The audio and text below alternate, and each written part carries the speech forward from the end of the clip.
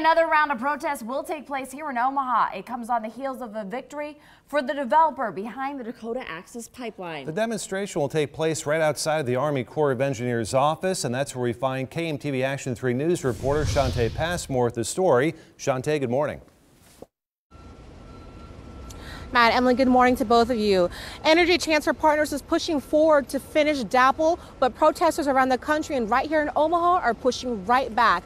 Later this afternoon, Bold, Nebraska and the Winnebago tribe will gather outside the Corps office. The video you're watching is a similar protest held last summer. Now, the group plans to deliver 10,000 citizen comments opposing the construction of the 1,200-mile oil line from North Dakota to Illinois. For months, loud and angry demonstrations by the Standing Rock Sioux tribe and allies successfully brought the project to a halt, but the Corps granted the necessary easement to move forward, and now DAPL will work on a crossing under the Missouri River in North Dakota. The developers say it will take about 3 months to finish the river crossing, and the founder of Bold, Nebraska claims the White House closed the comment line for people to voice their opposition to DAPL. So today at 2 p.m. they plan to make their voices known right outside the Corps office in downtown Omaha.